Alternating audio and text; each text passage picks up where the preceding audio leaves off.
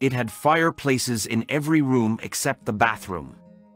The realtor told me that the fireplace cannot be used because it wasn't built properly.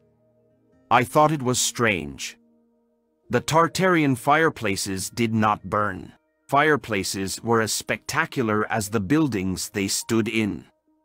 But unlike the way we use fireplaces today, the fireplaces themselves were not designed to burn anything.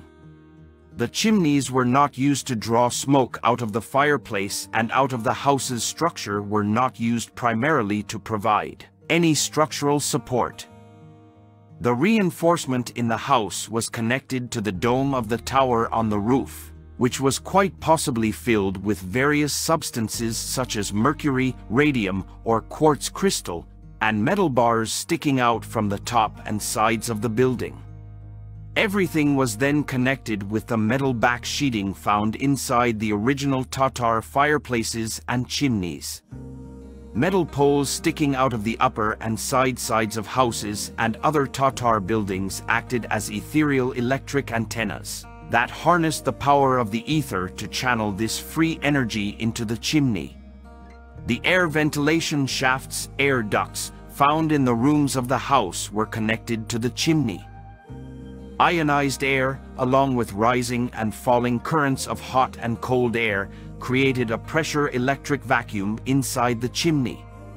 During the winter, chimneys acted as pressure electric vacuums emitting captured heat inside the chimney out over the fireplace.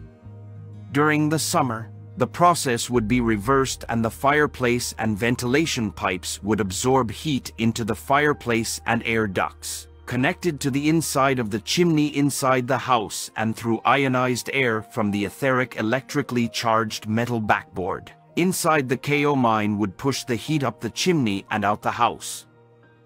Reinforcement, dome, roof towers, and metal bars sticking out of the sides of the house acted as a spider, attracting ether and concentrating etheric energy throughout the house. Just like spiders can grow and survive without food and water if they touch their web, Tartarians were able to live without food and water provided they remained inside their etherically charged home.